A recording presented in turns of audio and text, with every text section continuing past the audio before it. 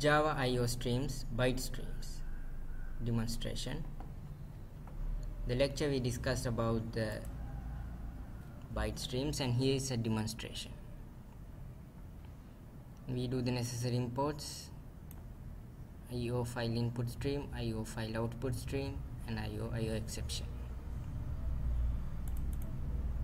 So we have the class called copy bytes, and inside the main method we are doing this: file input stream in equals null, file output stream out equals null, and this is the file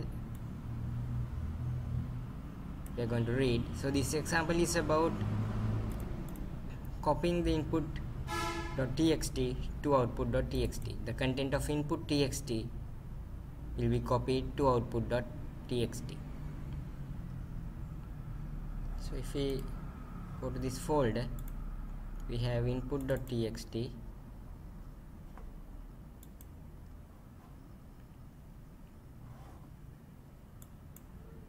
and we have the content here.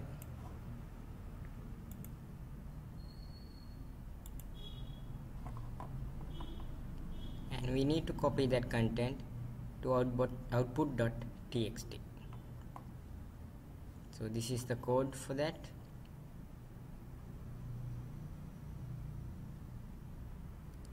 Once the reading is done, it's giving the output, it's returning -1. So we check that condition, and inside the while loop we write to the output.txt. And it's important that we need to close the streams. So inside the final block we are closing the streams. And we need to check if whether it's not null before closing the object, closing the stream.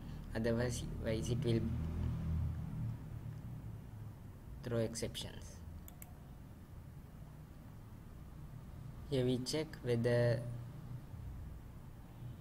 the stream is not null, and we close the stream. And here we check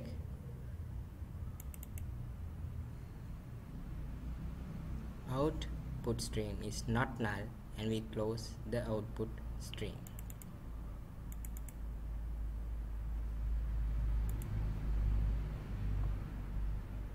If we run this file,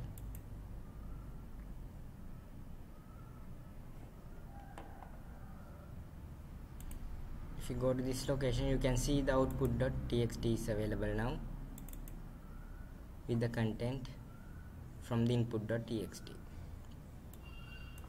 First we had only the input.txt, now we have the output.txt with the content from input.txt. So if we have input.txt, input, we have this, and output.txt, we have this.